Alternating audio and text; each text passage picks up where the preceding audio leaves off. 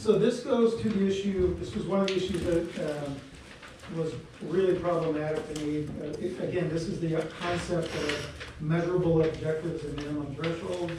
In the way draft chapter 8 is written right now, the monitoring well in our area, which is the monitoring well on the east side of the river, the blue jagged line there is just, those are the water levels. So the top part of the spike is the spring measurements, the bottom part of the spike is the fall measurements. So you can see that there's a lot of influence. There's recharge of that well, and I'm sure that's being influenced by the flow of the Salinas River. They just got the April 2019 measurement up, and the water levels went up by, what's it,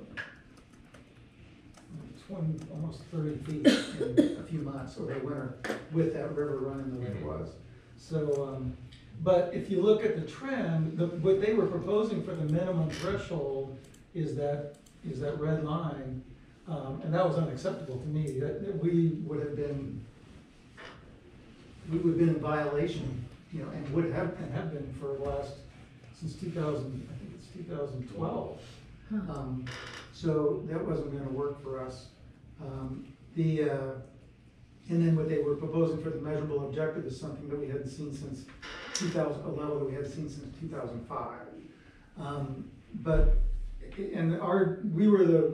We yelled and screamed the loudest, but some of the other GSAs were saying the same thing. So the chapter 8 is being redrafted to change those measurable objectives to be something, and mainly minimum thresholds to be something that's more acceptable to us, to give us time to get our water levels climbing back up again.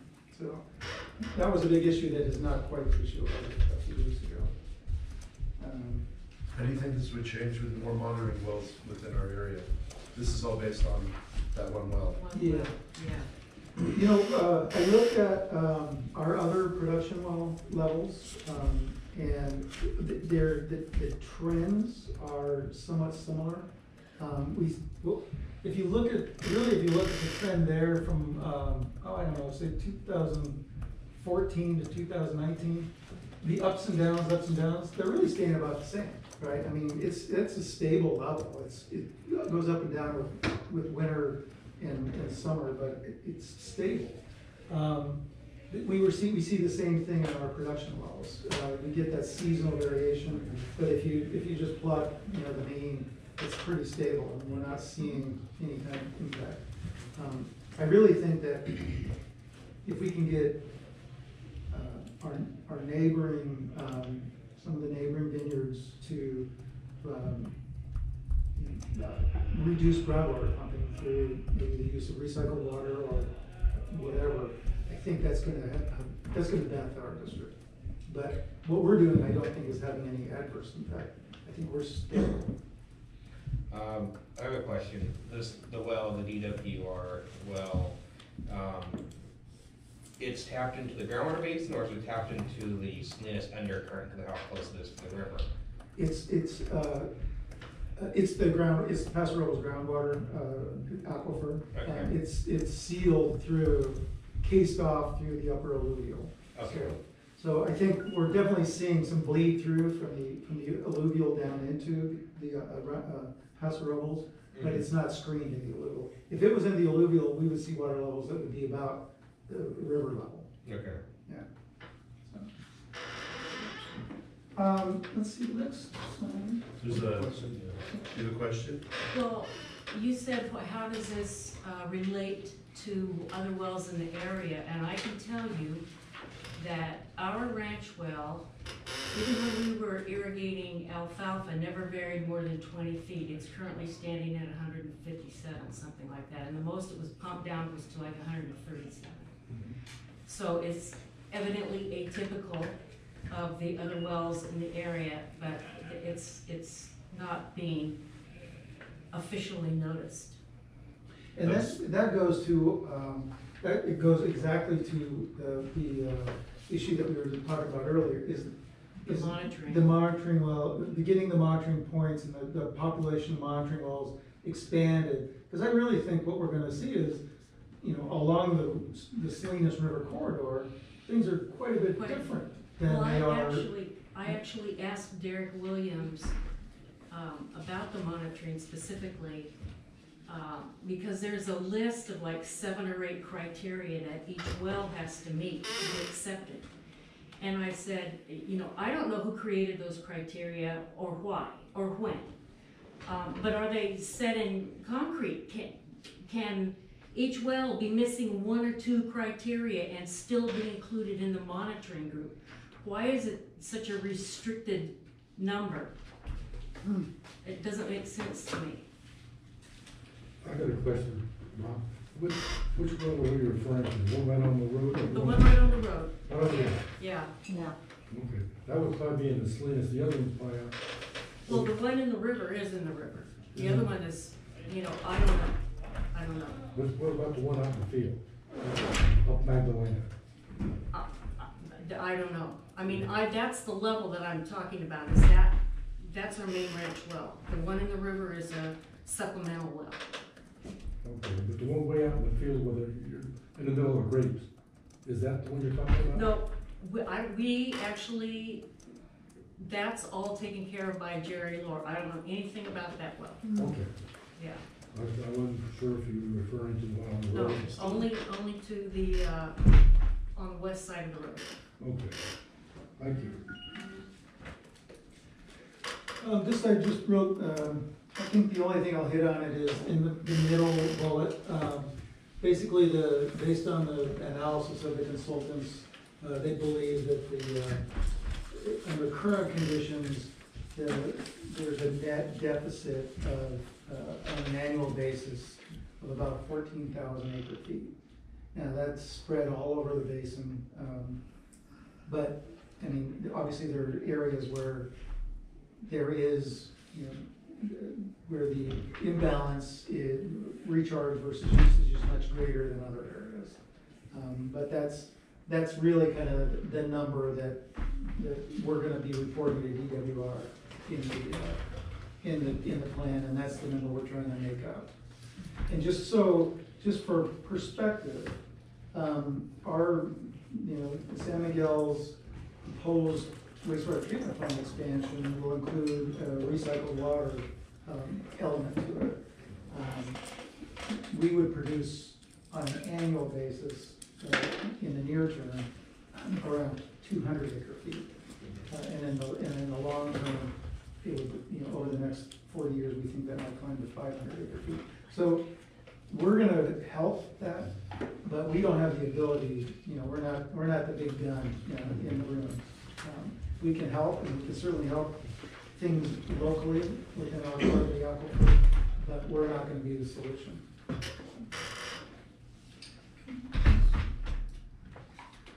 This is hard to see, probably, and this is gonna be discussed at tomorrow's cooperative committee meeting. This really is an outcome of the revisions that were made to Chapter 9 based on last month's cooperative committee meeting. But, and as was described in Chapter 9 now, there's management actions, there are tiered levels of management actions. Management action level 1, again, I would call them kind of the carrot type management actions. It's promoting best management practices among all users and pumpers within the basin. There's very little pressure, I would say, among pumpers to do. I think if somebody wants to be a prudent user of groundwater, they will implement tier level 1 management actions. If they choose not to, they're going to have to wait until the trigger happens for the level 2 management actions, and then when that happens, it's a little more punitive. It's, you know, pumping restrictions, it's tiered pumping rates, there's a whole sort of menu of things that can be applied. None of them, and the way the plan is written right now, and it was mentioned earlier, none of them right now are cast in stone. They are things to be considered in the future if we're not moving towards sustainability under level 1 management actions. Okay. So what that means is, you know, day one after this plan is approved, we're just gonna keep doing the best that we can do. And we're probably doing more than, quite frankly, other than maybe the city of Hills, other than anything else in the basin now. So we'll just keep doing what we're doing. But anyway, that's the way it's tiered. And then if at any time, if a GSA or a collective group of GSAs decide that they would like to initiate a project, the way it's written right now, then they can get together, negotiate the terms of whatever that might be, evaluate the cost and the benefit to whoever it is in the basin, decide what the scope of that project might be, how it's gonna be paid for. So there's no obligation to fund any projects right now, nor even, there's a list of possible projects, of which our wastewater treatment plant recycled water project is included. But there's no obligation on the part of any GSA to fund any project under the way that the plan is written right now. And that's something that I think was important to me at least, because I didn't want to help fund a state water project for Creston. You know, it would never do us any good. Right, should be funded by the beneficiaries of said projects. So that's, the way the plan is currently, the form it's currently in, there would be no obligations on our part to fund projects that we didn't want to fund, that we didn't see would benefit the district. So, level one management actions, it's just encouraging best management practices to optimize and reduce groundwater use. And really the way the plan is written, urban areas, we already do that, you know? I mean, so it isn't something, I mean, we're gonna continue to do that. In fact, Kelly and I have a meeting with the county's water conservation group tomorrow to talk about that. And they told us they have funding to help us do that. But it really, the way the plan is written and the itemized level one management actions really are a lot more agricultural, for the agricultural users. Initiating a well interference mitigation program to include rotating groundwater use on agreed upon schedules to optimize and reduce groundwater use, well spacing requirements. Again, nothing that every GSA gets to decide which one of level one management actions of these or any they determine are viable, and they can implement those as they wish. Promoting stormwater capture, I think that's something that we would like to do more of. And then again, we're not gonna follow irrigated ground, but that, under this level one, it would be voluntary, not mandatory. And then level two, I have a question. How much time was spent on developing the best management practices? How much time did you guys spend on that? The best management practices, how much time are you spending on developing this? in this plan, Yes, and how much money is being spent on that? that really, very little, it's really just listing things that are already pretty well identified in the literature. Because I just had a concern that we were going to recycle the same best management practices that were identified 5 years ago, that the county and the Los Angeles RCD spent tons of money on developing.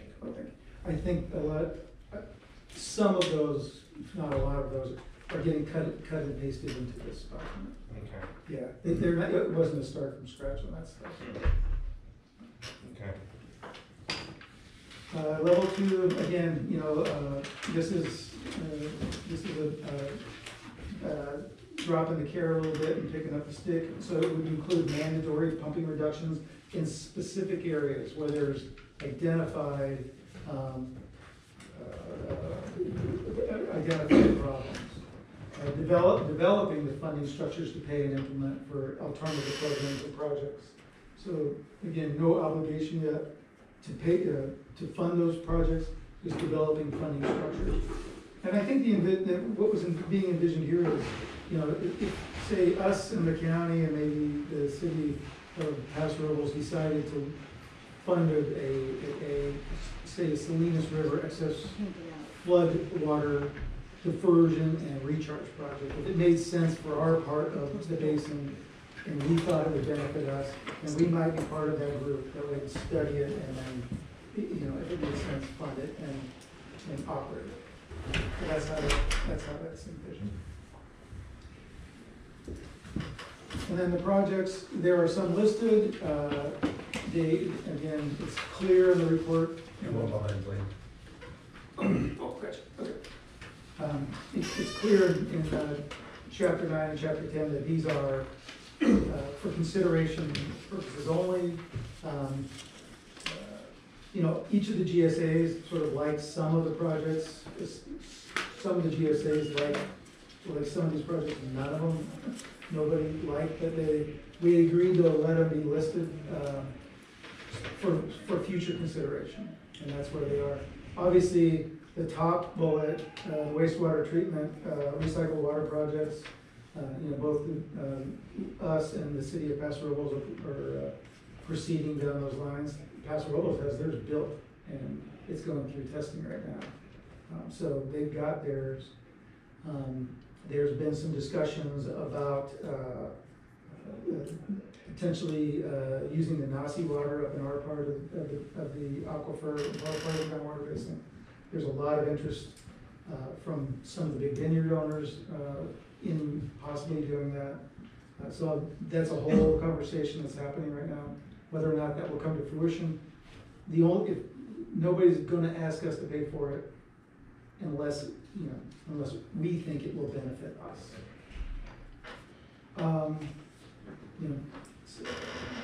So again, I think, let me stop there. And that's kind of a briefing. I think we're going to learn more tomorrow at the cooperative committee meeting. Let me stop it.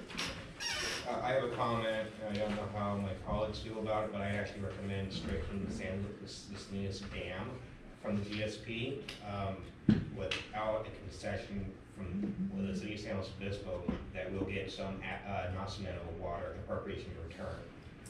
Salinas River used to, historically, there was a document, Gib, you remember the document about the Salinas River had to flow at least once a year past the town. It was an Army working. Supposed to meet this national level. Right, well, San Luis Obispo kind of is wrong on that, and I would not support the Salinas River Dam being raised without getting Nacimiento water in return. I would totally block that. I think that we've asked repeatedly in the past for, the Salinas Dam to be released, considering that most of that water, I think, benefits San Luis City.